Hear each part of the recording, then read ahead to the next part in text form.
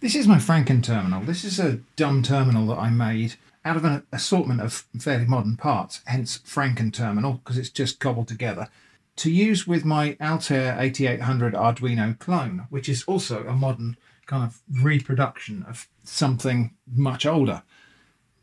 There is a slight problem with this.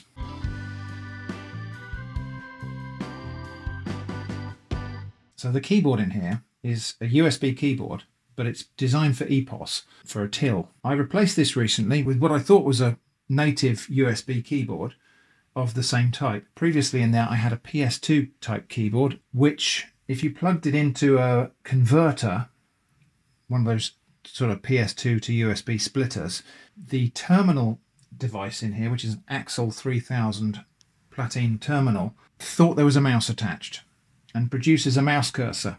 Let me get you in closer so you can see that. So yeah, if the terminal device in here thinks there is a mouse attached, it produces this mouse cursor here. If there's no mouse attached, it doesn't.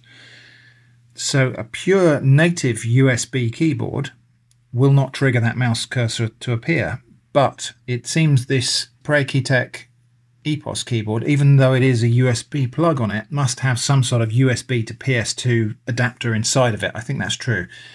Solutions to this might include replacing this keyboard with something else, but I haven't really found anything that looks quite as suitable as this for a fake, old-fashioned, dumb terminal.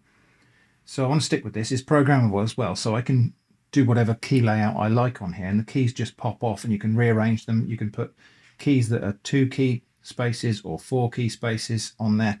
You can configure it any way you like, and I like that. So I haven't found a suitable replacement keyboard for it, not one that's cheap enough anyway. I mean, I could put a really nice mechanical keyboard in there, but it seems a bit of a waste of money. The other solution is to actually attach a mouse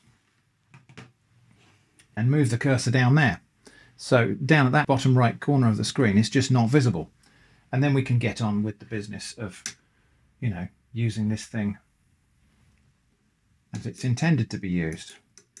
That works. But of course, you have to attach the mouse. You have to move it down there every time. That kind of breaks the suspension of disbelief that you get from using this device.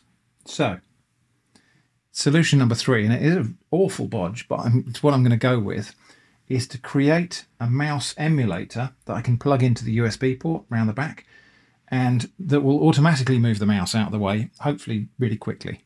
That's the plan. So let's crack on and make that.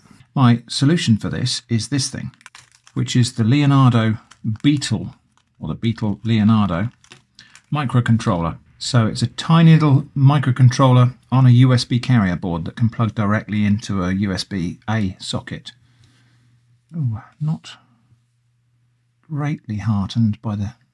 I think that's just a little piece of metal. Hoping that's not a missing surface mount component. I think we need to just get a closer view of this. So this is based on the Atmega 32U4. That's a microcontroller, an 8-bit microcontroller with, I think, 32 megabytes of flash and 2 kilobytes of RAM. Interestingly, so this device here has more computing power than the original Altair 8800. And that seems to be the pattern with this whole emulated setup I'm building here, actually, is that there are many multiples of the processing power of the original Altair 8800 in the whole setup. There's the Altair 8800 itself is emulated on quite a powerful Arduino based board. The terminal emulator that I've got it connected to no doubt has at least one microcontroller and probably one low power CPU and several microcontrollers in it. The keyboard, the programmable keyboard, almost certainly has more than one microcontroller in it, and that's probably also true of the VGA display. So it is bizarre and kind of weirdly ironic that we're trying to emulate a really basic system here by adding more and more multiples of the original power of the machine.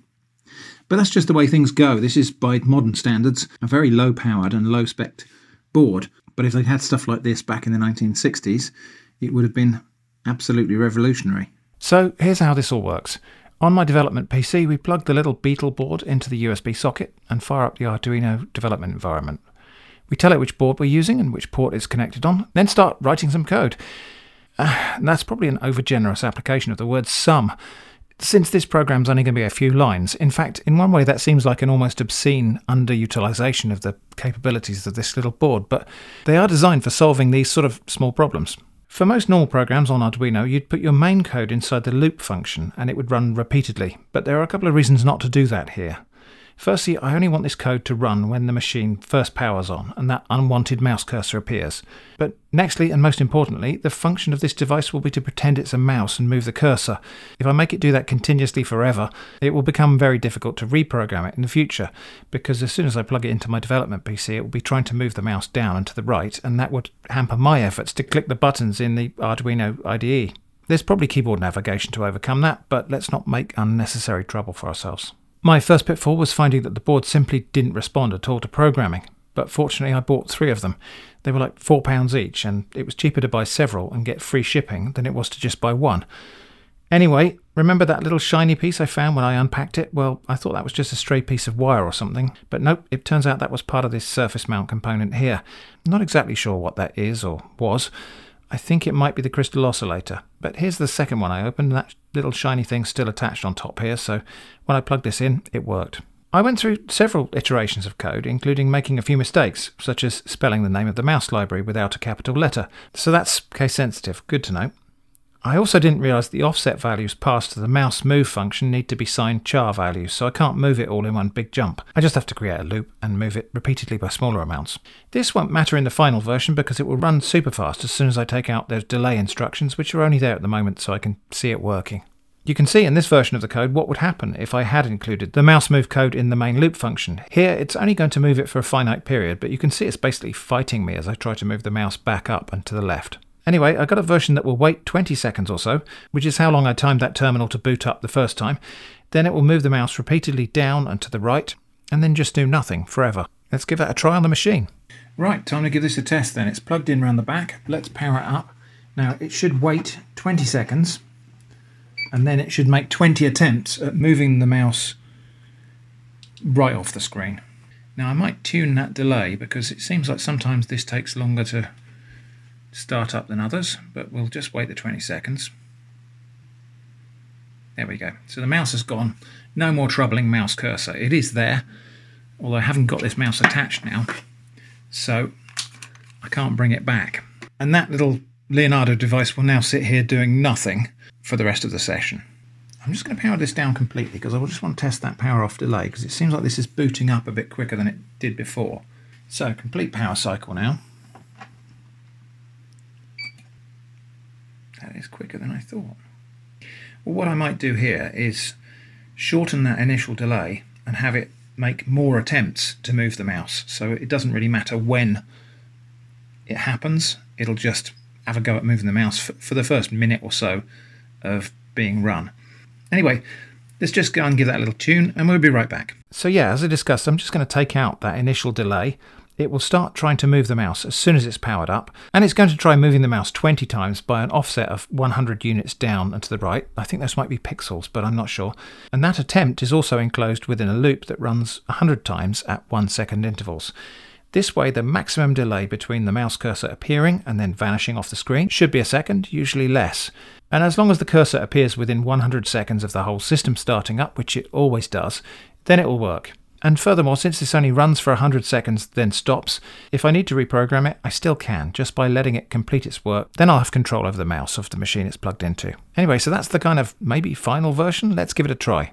Okay, so yeah, now there is no initial delay, but it makes 100 attempts to move the mouse down the screen at 1 second delays. So if I want to program this back on the PC, I'll have to plug it in, wait for it to finish its shenanigans, which is about 1.5 minutes, before I can program it, because it is going to continually be fighting me on the mouse. But that's fine. That's what I want it to do on this machine. So that's plugged in. Let's power it on. We should only see the mouse cursor very briefly now, if at all.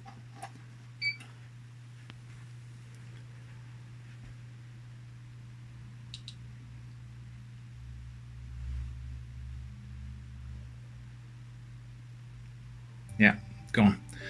Good. That's done the job. So there we go. That's how to get rid of a troubling mouse cursor on a fake dumb terminal.